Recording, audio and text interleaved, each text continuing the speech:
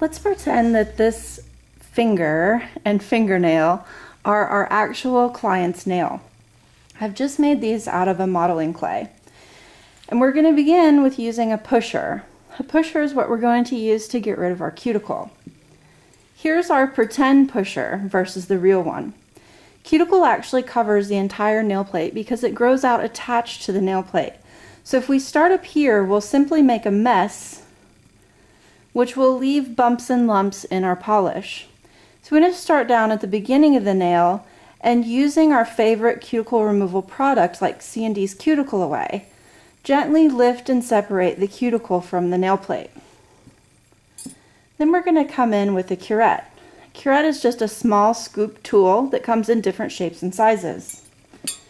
Here's our pretend curette. We're gently going to take that in gentle sweeping C or slightly circular movements along the eponychium and down the lateral folds to remove our cuticle. As you can see, we have a flap of skin across the back.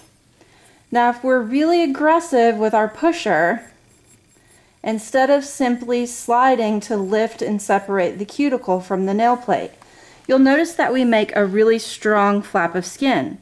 And the temptation is to cut that flap of skin off. However, you'll notice because it's pink, it's actually attached to the eponychium because it's part of the eponychium. It's meant to be there. So we would have them use home care to break that down and get it back to a normal, healthy eponychium, especially if it's been trimmed and removed improperly at other salons. It's living tissue that will callus over to protect itself. Here are our nippers. Here is a dry piece of skin that is dead and ready to be detached. So we could gently slide our nippers and gently remove that hangnail versus getting into the actual lateral fold. Now if we gently use our curette along the eponychium, you'll see that we can smooth out the edge of the eponychium so that it's not quite so rough and give it a more smooth appearance. If we have some little bits coming out from under the eponychium, that is generally cuticle, and we can come in with our nipper and remove that small portion of cuticle with really gentle snips, making sure that we're not tugging as we're cutting all the way through.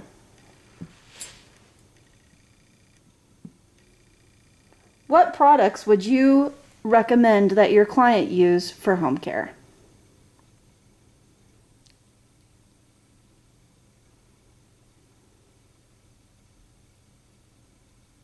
Hope this helps understand the benefits of making sure that you're doing this correctly and that you understand the difference between the eponychium, the cuticle, living skin, and dead tissue.